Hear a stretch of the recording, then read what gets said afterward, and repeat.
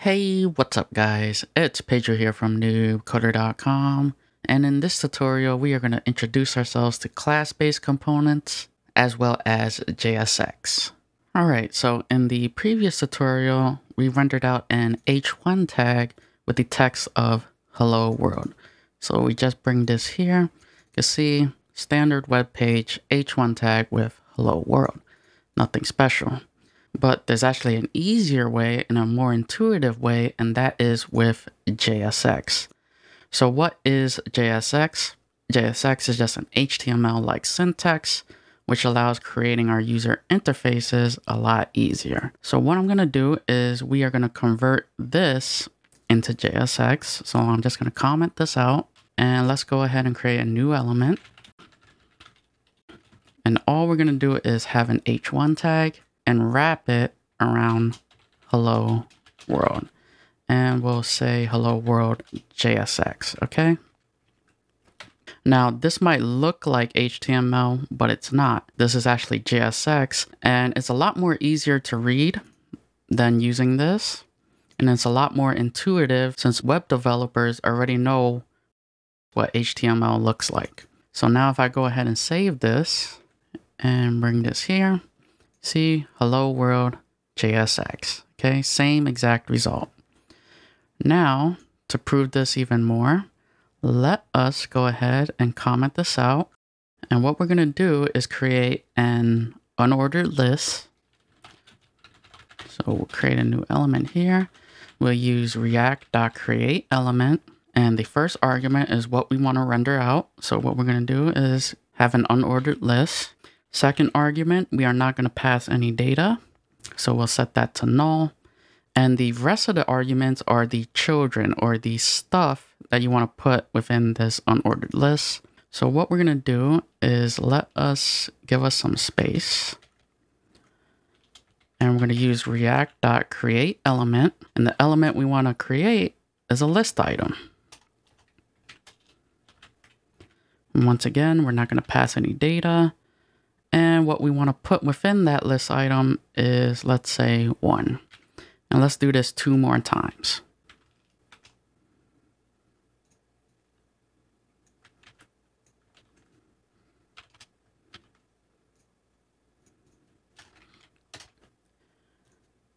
So now if I was to save this, let's take a look at what happens. We have an unordered list with 1, 2, and 3. Okay. So now let's go ahead and do this with JSX. So let's go ahead and comment this out. And let's write our JSX expression. So we're just going to say const element, create our unordered list.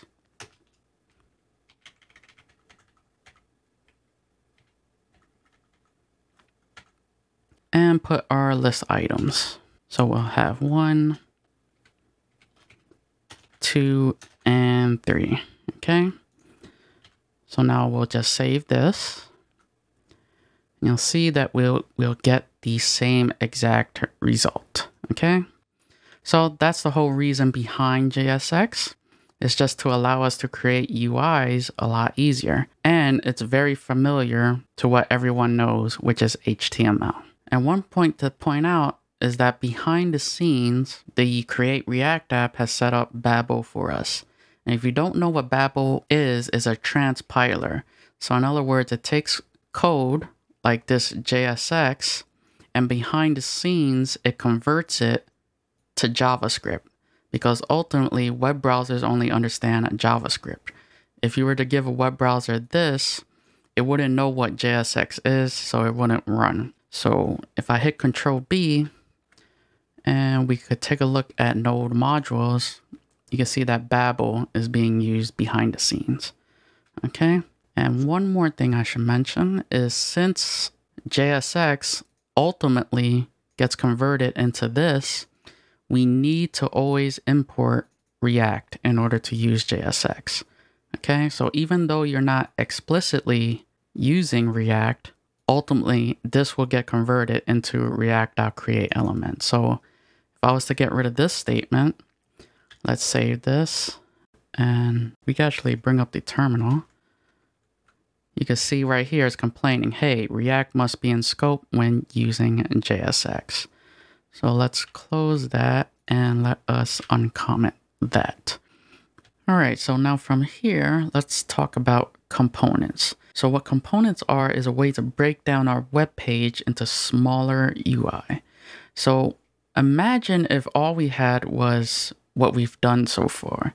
In other words, we would have to create our entire website within this one element and then tell React DOM to render out that element. It would be a nightmare. You wouldn't be able to maintain this code. So here comes components. So what I'm going to do is let us go ahead and hit Control B, bring up the Explorer. Let me get rid of this. We're going to go within the source folder and we're going to create a new file and we're going to call this app.js. Okay. Now within this app.js file, we are going to be using JSX. So we're going to have to import React.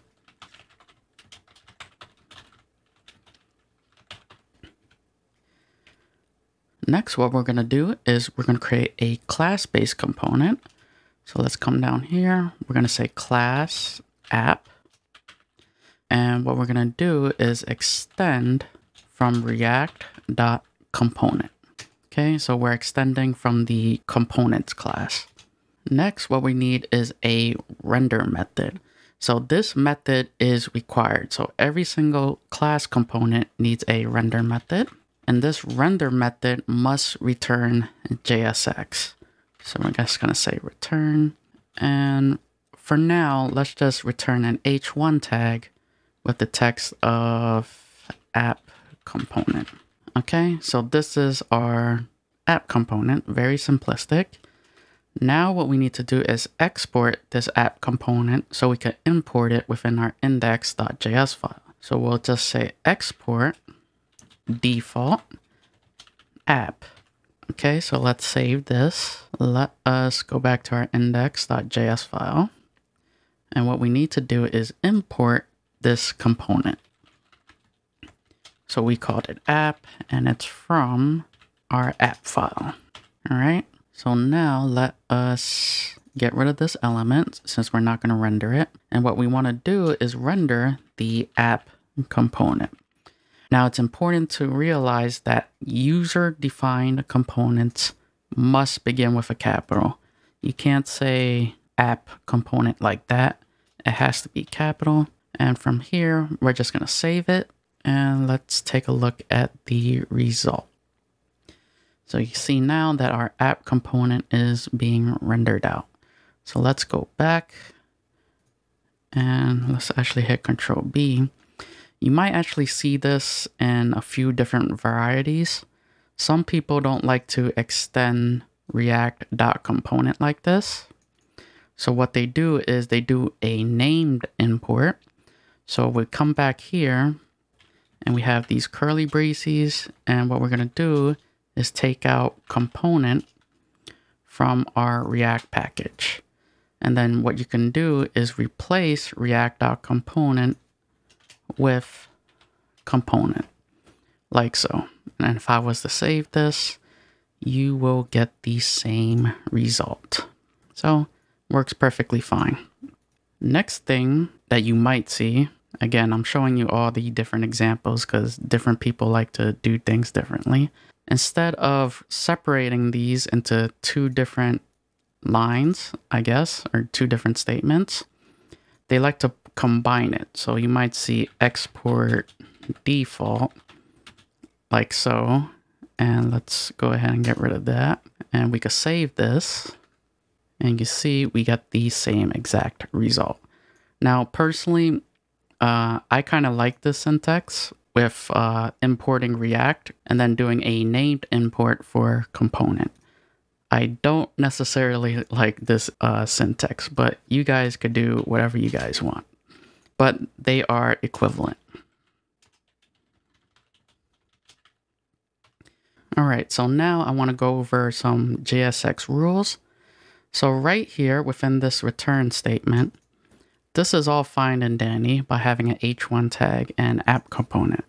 But let's say I want to render out two different things. So let's say I want an h1 tag and an h3 tag. So I'll say h3 tag, right? So if I was to save this, we're going to get an error.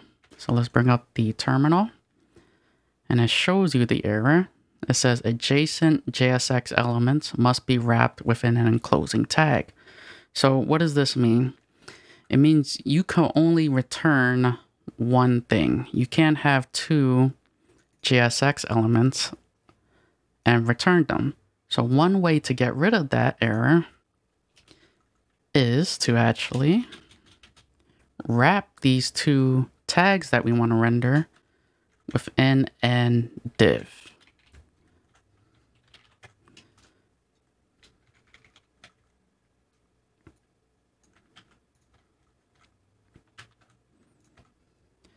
So now if I was to save this, and let's take a look at it renders out properly, you can see that this works perfectly fine. Now, there's more rules, so let's go over that. We're not going to cover every single JSX rules within this tutorial, but we'll cover the main ones. Is sometimes you're not going to always see developers or people program like this. A lot of times you're going to see them put parentheses like so. And they might copy this and do a return like this.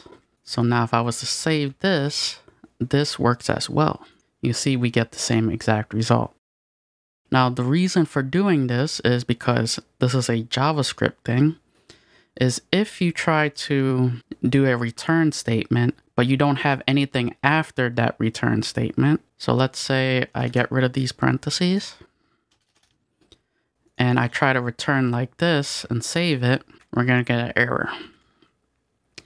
And that's because in JavaScript, when you have a return statement like this and nothing after it, JavaScript is automatically going to put a semicolon. So that's what it's doing internally. So there's two ways to solve that. One is the first way I showed you, which was to put the tag, div in this case, on the same exact line. And we could just save this. You see that we're not going to get any errors. It works perfectly fine. Or the other way, which I showed you, which was just to use parentheses. Now, in most cases, you're going to see most people do it this way, with the parentheses instead of the other way. Okay, so let us talk about one more rule, and is that all JSX elements must have a closing tag. So for example, div has a corresponding closing tag, so everything's fine. H1, same thing. So if I have, let's say I want to put a break between the H1 tag and the H3 tag, and I don't have a closing tag, so this is valid HTML, but this is not valid JSX. So if I was to save this, you see failed to compile. So you must always have a closing tag when working with JSX. So like that, hit save. And there you go. You see we have a break here. All right. So this is pretty much where I want to leave off with, and I'll see you guys in the next tutorial.